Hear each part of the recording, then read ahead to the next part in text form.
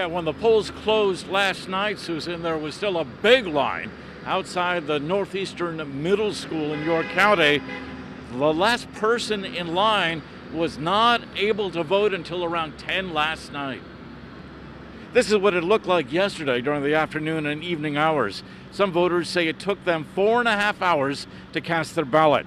York County Commissioner Julie Wheeler says COVID restrictions made it necessary to limit the number of people allowed in to vote, and she says that's one of the main reasons for the backup.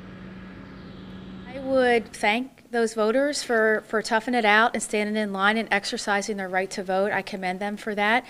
Certainly, if there's anything we could have done to shorten the line, we would have. The county says the middle school was a new polling location. Well, Wheeler plans to meet with the Northeastern School District Superintendent to talk about this problem in a couple of days. But clearly, the big voter turnout had a lot to do with that big line. And we now know the total voter turnout in York County being reported right now as 75%. That's up 5% from 2016. In York County, Ed Weinstock, WGAL News 8.